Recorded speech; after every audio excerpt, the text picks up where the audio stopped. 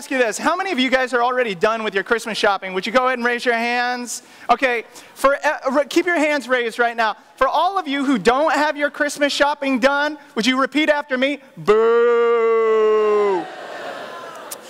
Well, I love the Christmas time. My family loves the Christmas time, not only because of the sights and the sounds and the smells and the tastes that come from Christmas, and I know that you feel the same way.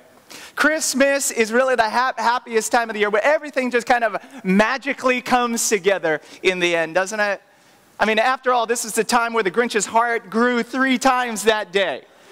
This is that time where Rudolph's nose grew so bright that he guided Santa's sleigh at night. This is the time where at the end of It's a Wonderful Life, the entire town comes together in order to support George Bailey.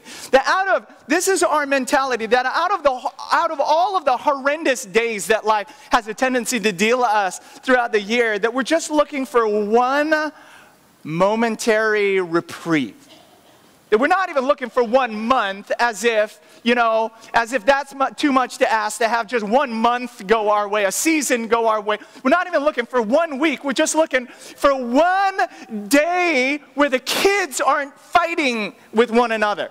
We're just looking for 1 day where the family gets along at our Christmas gathering. We're looking for 1 day where we don't have to worry about the money that we're going to spend or the saturated fats that we're about to consume. Now, y'all probably don't understand what I'm saying because you're just sitting there like you don't even understand anything. But, and this is my fear as your pastor, that sometimes we end up setting ourselves up for disappointment just because our expectations are just way too high for Christmas, aren't they? I mean, can I tell you this? That for me, that's definitely the case. You know why? Because on Christmas morning, the kids are up early, and, the Lee family is expecting to have this wonderfully amazing time when all of a sudden, Daddy starts suffering from something that I call rap rage. Do you know what rap rage is? I'm not talking about rap like as in yo, yo, yo, boy. Not talking about like, you guys like that? Is that good? I got more where that comes from. I'm not talking about that kind of rap as much as I'm talking about the rage that comes from these, it's impossible to open these toys from the box. I wake up early on Christmas morning. Daddy is hungry. Daddy is tired from doing 5 Christmas services. And then all of a sudden, you cannot get these toys out of the box. And Daddy gets so grumpy when that happens. And for you, that may be just the tip of the iceberg. I know some people who have said this about Christmas, that, you know what, Mark? I mean, Christmas is all fine and dandy, but I just try and make it through the holidays. You know what, Mark? I just try and tolerate the Christmas time.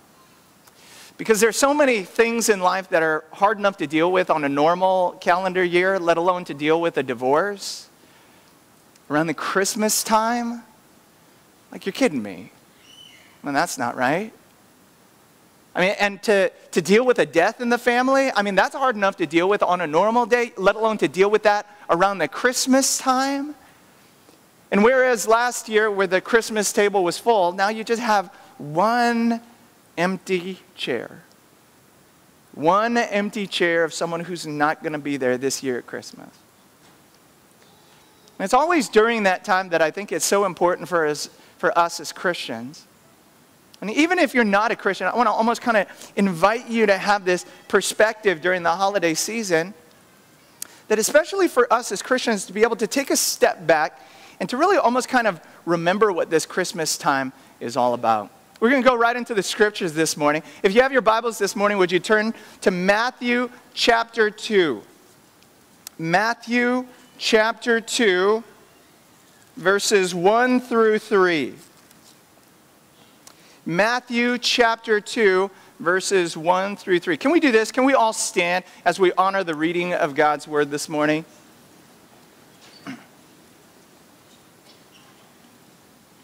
Matthew chapter 2, verses 1 through 3, and then we're going to go ahead and jump down to verse 7. Matthew chapter 2, it says this: After Jesus was born in Bethlehem in Judea during the time of King Herod, Magi from the east came to Jerusalem and asked, "Where is the one who has been born King of the Jews? We saw his star when it rose and have come to worship him."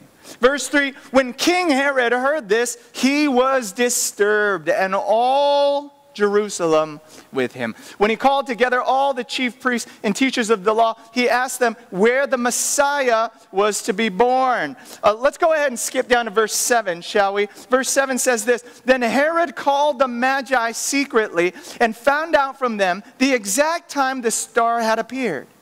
And he sent them to Bethlehem and said, "Go and search carefully for the child. As soon as you find him, report to me so that I too may go and worship him." Verse 9, after they heard the king, they went on their way.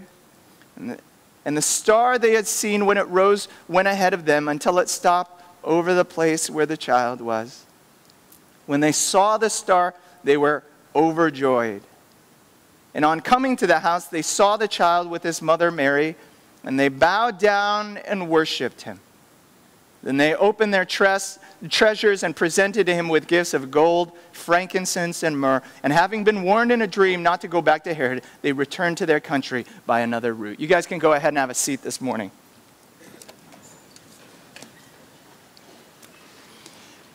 What we're going to do this morning is we're going to talk about, in particular in this story, two different characters that we see.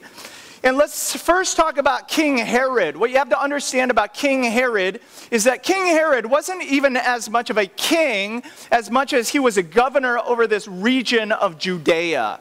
Judea was mostly a Jewish area, so he was this governor over a mostly Jewish area. And what you'll find is that for the most part, King Herod was a pretty good leader.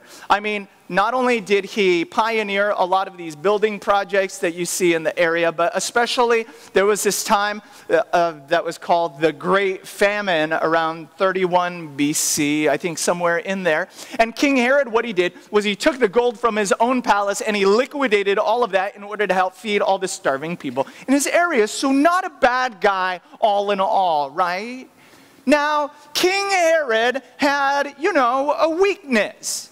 Like you and I both have weaknesses. Some people suffer from chronic arthritis. Some people struggle with, bad breath or something like that. But King Herod's weakness just so came in the area of, killing people. He was always killing people. Like if you ever questioned his authority, you would be killed. If you ever threatened his kingdom or his position, you would be killed. What you would find is the fact that King Herod was a very insecure, very suspicious, very paranoid leader. And so when he took over, the Roman Senate very aptly gave him the nickname. You know what his nickname was? The King of the Jews. So all of a sudden, isn't it ironic that all of a sudden you have these magi that are coming from the east? They go and they knock on King Herod's door, and what do they ask him? They ask him this question: where is the one who has been born King of the Jews? What you have to understand is that Herod worked his entire life trying to earn that title. Herod worked his entire life trying to protect that title. And with one little question and with one fell swoop, all of that was taken away from him. And the Bible says this in verse 3, that all of a sudden that Herod was disturbed. That didn't sit very well with him. And so what does he do? Herod goes out and he orders the military to go out and kill every baby boy underneath the age of 2 years old. Now, first of all, what I want to do is I want to talk about the person with the attitude, or the person or the attitude who is openly hostile towards Christmas. Now, you may not necessarily be the one who wants to, ban the saying Merry Christmas, that everybody has to be so politically correct to say Happy Holidays. You may not necessarily want, all Christmas carols to be done away with. You may not necessarily want the banning of all nativity scenes from every street corner, but maybe at some point, someone has accused you of being a little bit Scrooge-like. That you're not really looking forward to the Christmas season. Can I tell you this? Honestly, if there's any attitude that I kind of struggle with, it's this one right here. Because if you were a fly on the wall of my house, you would probably at some point this Christmas season hear a conversation that went something like this. Do we really have to go to my family's place for Christmas? I mean, come on, my family is crazy. I'm surprised that we're still married here. Yeah, I mean, my family knows that I'm a pastor. They're going to ask me to pray at the Christmas dinner. Do we really have to go to that? Or at some point, you might have heard me say something like, do we really have to spend so much money on Christmas? I mean, the kids aren't going to even play with those toys after Martin Luther King holiday. And so that's really a lot of money. I mean, okay, maybe you can buy a couple oranges for the kids. But you and me, let's just not get presents for each other. I mean, you can get a present for me, but maybe I just won't get a present for you. And you know what we do sometimes? We complain, and we complain. We complain about what a bother the Christmas season is to us. Maybe we complain about what an inconvenience the Christmas season is to us. And usually around that time, what you'll find is, me sitting in my office all by myself. The kids are asking Mommy, hey, where's Daddy? And Andrea's saying, oh, don't bother Daddy. He's getting back into the Christmas spirit. And it's right around that time that I always feel like the Holy Spirit is kind of nudging me. It's right around those times I always feel like the Holy Spirit just kind of speaks to me, not like in a creepy, audible way, but the Holy Spirit just kind of reminds me that maybe the Christmas isn't really all about me. Because if it were about me, maybe it'd be called Merry Markmas or something. But it's not called Merry Markmas, it's called Merry Christmas.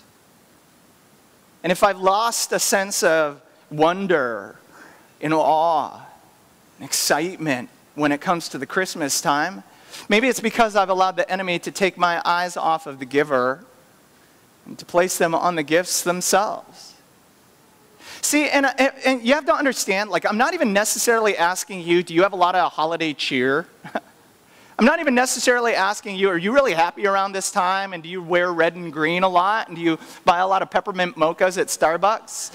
That's not what I'm asking here. I'm asking you this question. Does the Christmas season really lead your heart closer to God? Does it lead you to a greater sense of worship during the Christmas season? You can't help but to lift your hands in worship up to God. Does the Christmas season make you want to be generous during this time? Does the Christmas season make you want to spend more time in God's Word?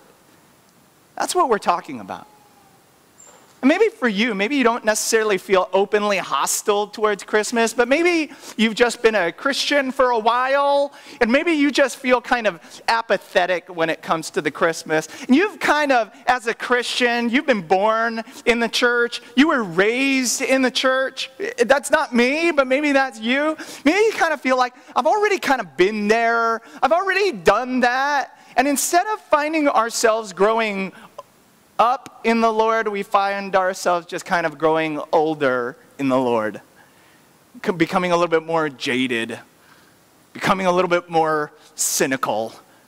I've already been there, I've already done that, I've already gone to Christmas services in the past. Bah humbug. I already invited people to church in the past. I've already given money to your stupid Christmas offerings. Bah humbug. And And all of a sudden, the Christmas isn't really a time of reflection. The Christmas isn't a time where we marvel at the fact that God would drape himself in human flesh, give his life for someone like us. All of a sudden, we're not looking back at the past year, being so thankful for how God has been faithful to us. All of a sudden, Christmas is just another day. You know what I think is funny about us as Christians, if you call yourself a Christian today? You know what I think is funny? I think what's funny about us Christians is that we get so hot and bothered about the funniest things. That we have a tendency to think that, you know what, this world would be such a better place if Starbucks would start serving drinks in the right cup. That if Starbucks would get their act together, well, then this world would be a better place.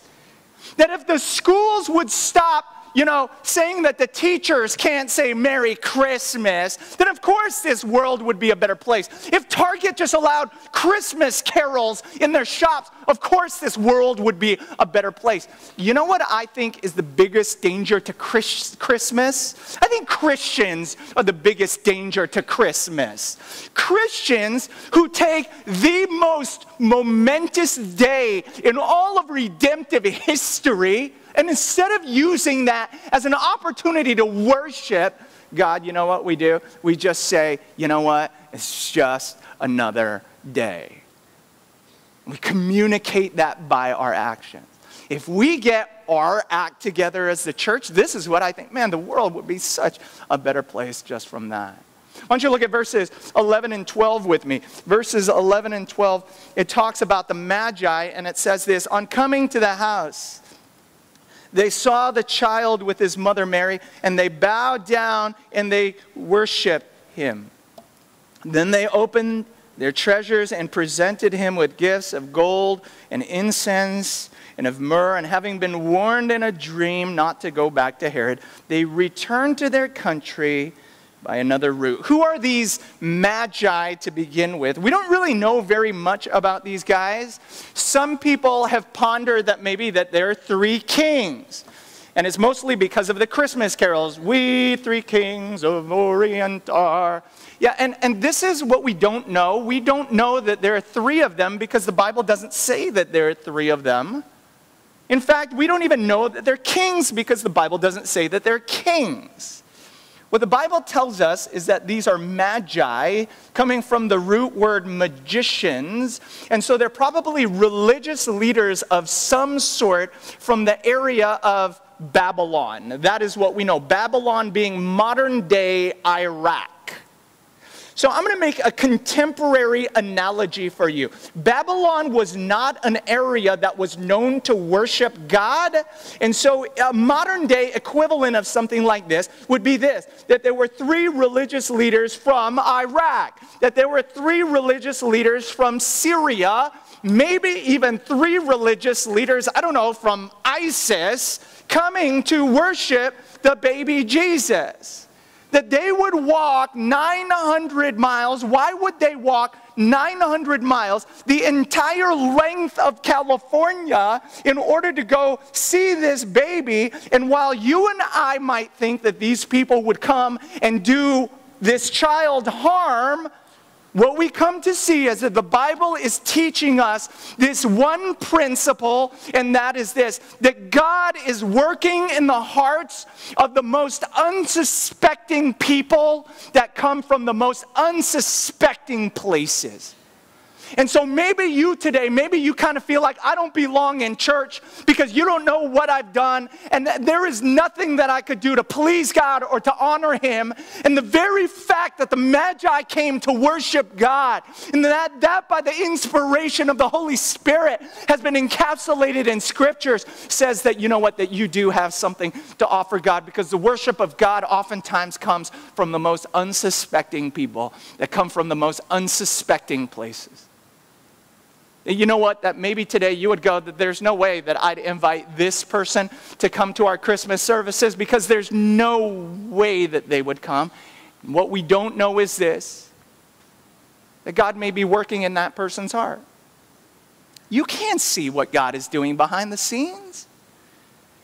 Because this is what we learn from Scripture, that sometimes God is working in the most unsuspecting people that come from the most unsuspecting places. Because here you have 3 men who most probably don't even worship the same God.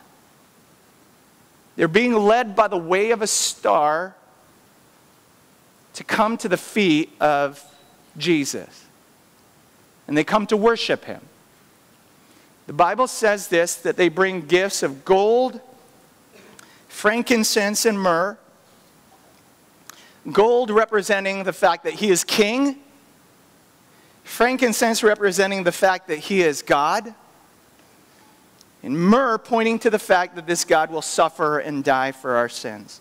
The question that I want to ask you today is this, that in the midst of all of your busy Christmas shopping, you're going to get gifts for your kids, you're going to get gifts for your spouse, you're going to get gifts for your pets probably. Here's a question that I have for you. What gift are you going to give Jesus this year? Now that sounds kind of cheesy. That sounds kind of pastor-like, doesn't it?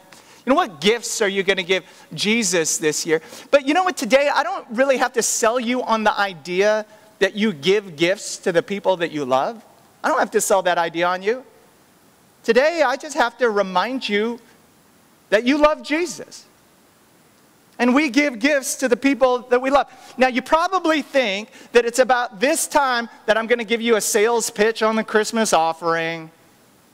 And that this is a great opportunity for you to give gifts to Jesus, and that, you know, that your gift can go towards, I don't know, providing a roof over a head for a missionary. But I ain't going to talk about that. Probably think that I'm going to talk about, you know, that if you give a Christmas gift to the offering, that, you know, that you can help provide a house for babies who don't have one. I'm not going to talk about that one either. You know what I want to talk about? I don't want to talk about what you can do for the church. I want to talk about what the church wants to do for you today. Oh, now all of a sudden that got your attention. Because the church, we want to remind you of the fact that, that Christmas is about giving. And that Christmas is about generosity. When we saw Keith and Shelley's expression that they're going to so wonderfully reproduce in second service today, When we saw their expression, we went, yeah, that's what Christmas is really all about. You remember, for those of you who weren't here, remember when we cash mobbed somebody about a month ago? For those of you who don't know what I'm talking about, we met this lady in the community, online actually, but that's how everybody's meeting these days.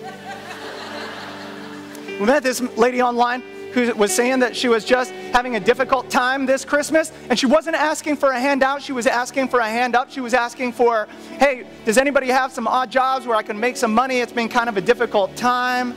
All of us have been through those kind of times. And so you know what we did as a church? We had Monique call her and lie to her.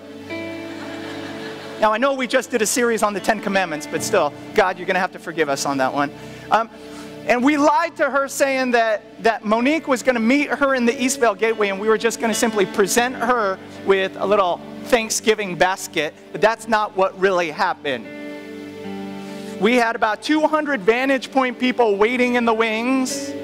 And when she met Monique, Pastor Tom came, and Tom slapped down a bucket. And all of a sudden he said, the people of VantagePoint Church want to help you this Christmas because our mission is to be living proof of a loving God. And so all of a sudden, 200 people came from all over the place, and we started slapping down 5s and 10s and 20s. And the bucket was overflowing. There were tears. There were hugs. There was snot rolling down people's faces. It was amazing. And for me, one of the most amazing parts of it was this, that collectively, that we were able to do something that not one of us could have done individually. Let me say that one more time, that collectively, that we were able to do something that we could not do individually. And so today, in order to really kind of prime the pump of generosity, you know what we're going to do? We're going to pass the buckets around twice today. No, but that's actually what we're going to do. The first time we pass around the bucket after the sermon, we're going to receive our normal tithes and offerings. But here's what we're going to do with the bucket that's going to come after that. With the bucket that comes after that, you will see an entire bucket that's filled with envelopes that either have a $5 bill, a $10 bill, or a $20 bill in it. And we want each and every one of you here to take one. Okay, now don't keep it, because I'm pretty sure that God will strike you down if you keep it. Oh my gosh, it's like playing the Powerball at this point, right? Come on, God, give me a 20. Give me a 20. And here's what we want you to do with it, understanding that Christmas is all about giving, that we as a church want to partner with you guys to go out, to take that money, and to do a random act of kindness in Jesus' name with it.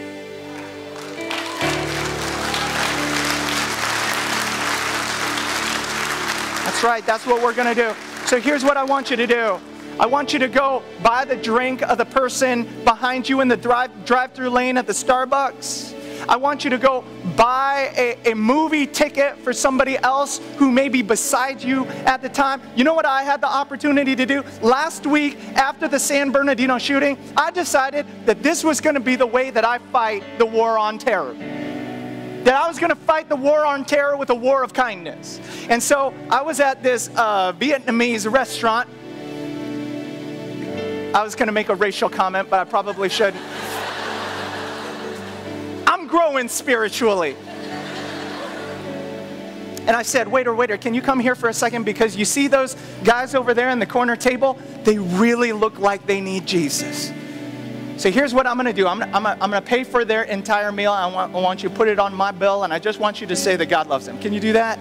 Yeah, he was amazed. And so that's what we want you to do. We want you to take that. I know it's not going to cover everything, because maybe it's the cynical, bah humbug Scrooge part of you today that's going to say, well, what's a 5 going to do? What's a 10 going to do? What's a 20 going to do? It's not really going to do all that much. But you know what it's going to do? It's going to provide just a little bit of light, and a whole lot of darkness. Because sometimes somebody just needs something to go right for them this Christmas season. Sometimes they just need to know that somebody else loves them. And yes, we're not going to solve the war on terror with this. We're not going to solve the issue of homelessness in our community. But this is what I think. That collectively, maybe we'll be able to do something that none of us could do individually. So there's even a little card that says, hey, this is our way of saying that God loves you. No strings attached. Because maybe somebody else needs to know that this Christmas season. Maybe you need to be reminded of that this Christmas season. Why don't you bow your heads and pray with me?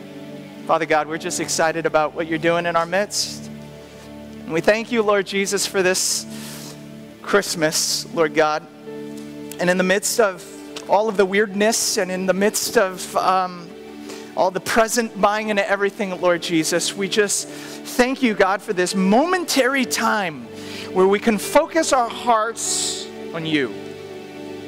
And Jesus, as we even enter into a time of worship, Lord God, we pray that even as we worship, that it would remind us, Lord God, of what the Christmas season is all about. Father, that as the wise men have come to worship you, Father, that we have come here to worship you as well, Lord God. And Father, as all of us are being equipped to go out there to do an act of kindness, Lord Jesus, this is what I pray, that we would not, as a church, underestimate the power of one little seed, Lord.